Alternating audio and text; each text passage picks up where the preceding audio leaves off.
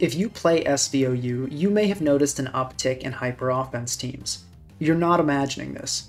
Usage of Pokemon typically only seen on HO, such as Ironmoth and Roaring Moon, has been very high recently, with both Pokemon being at 20% usage. This puts Ironmoth at spot 7 on usage and Roaring Moon at spot 8. Both the latter and SVOU tournament games are filled with HO teams. In this video, I'm going to answer 3 questions. Why is HO so popular? Does it deserve the usage it gets, i.e. is it really that good? And lastly, will HO get better or worse as the metagame progresses? Also, before we start, I want to clarify that I will be using the terms Hyper-Offense and HO interchangeably during this video. To start, let's go over why HO is so popular. The first reason is that it's a lot easier to play than most playstyles.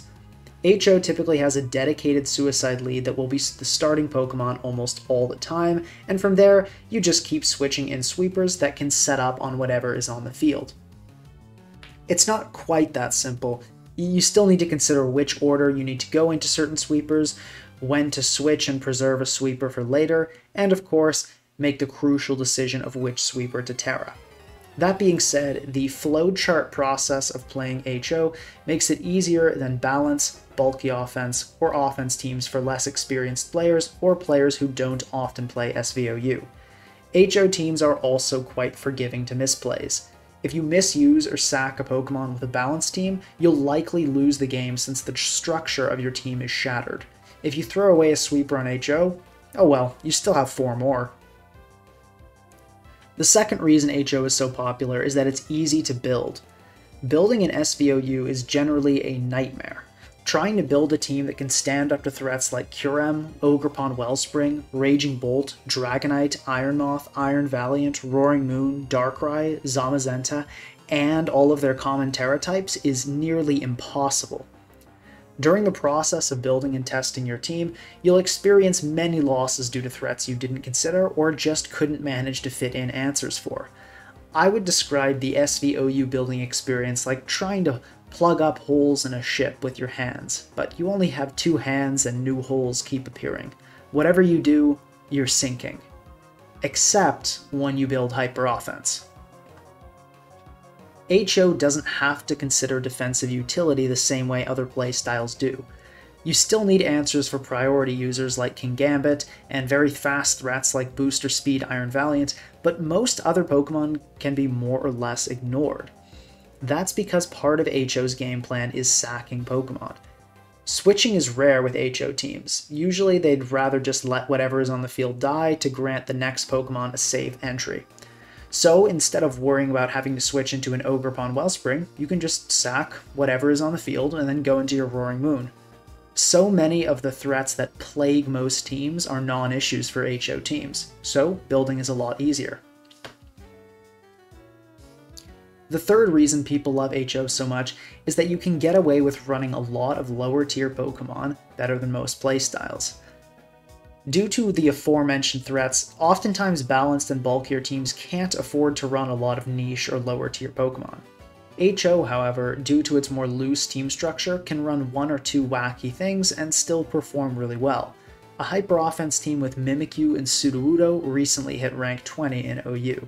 There are a lot of weird leads you can get away with, like Sudowoodo, Dunsparce, Mamoswine, Hydreigon, Lycanroc, and more.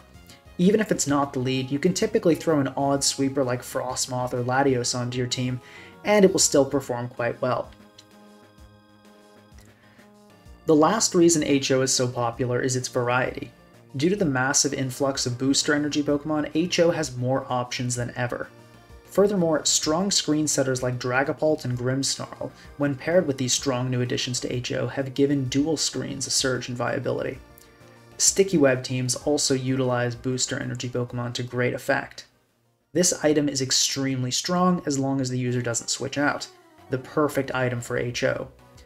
In previous generations, often only 1 or 2 styles of HO were viable. For example, in Generation 8, Sticky Web is considered unviable and not worth using, and most HO teams utilize the same pool of about 10 Pokemon. SVOU has one of the most diverse HO landscapes of any generation. This means more players will be drawn to the archetype since it's more likely to have a specific style or Pokemon that suits them. Now let's answer our second question. Does HO deserve this usage? Is it really that good? I would say no. Although HO is certainly stronger than in Generation 7 or 8, it's still not the top playstyle. That designation would go to bulky offense at the moment. Despite HO having lots of variety, many powerful sweepers, and making excellent use of Terra, it still struggles with unaware Pokemon and priority. This generation introduced some of the strongest unaware Pokemon we've ever seen with Skeledirge, Clodsire, and Dondozo, as well as some of the strongest priority users, adding Raging Bolt and Kingambit, and giving Dragonite and Rillaboom the ability to Terra. Thanks to these unaware Pokemon and priority users, HO suffers the same curse it always has: inconsistency.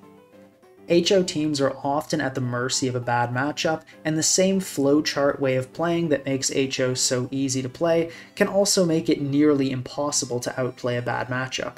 If your opponent has strong priority and answers to the specific sweepers you chose, there's not much you can do. Still, HO is strong enough that it deserves to be taken seriously, and it certainly deserves and has a significant usage in OU, even if not quite as high as it currently does. With all the tools at the disposal of this threatening archetype, it's a force to be reckoned with even if it's not the best. Let's move on to the third question. What is the fate of HO? Will it get better or worse as the months go by? Before I answer this question, please remember to subscribe, like, and leave a comment.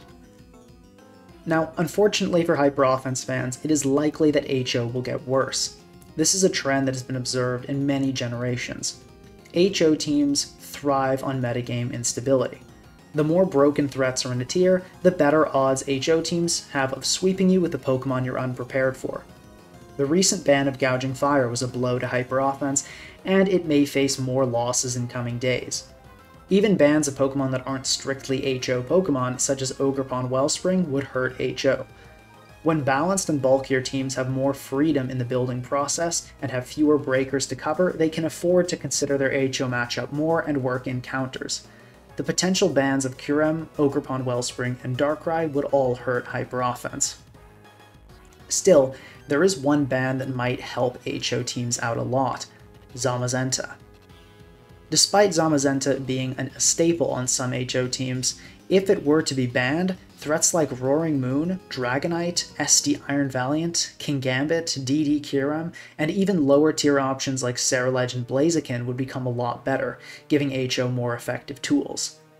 I personally think a Zamazenta ban is unlikely to occur, but many players do want it banned, so there is some hope for HO players as the metagame progresses.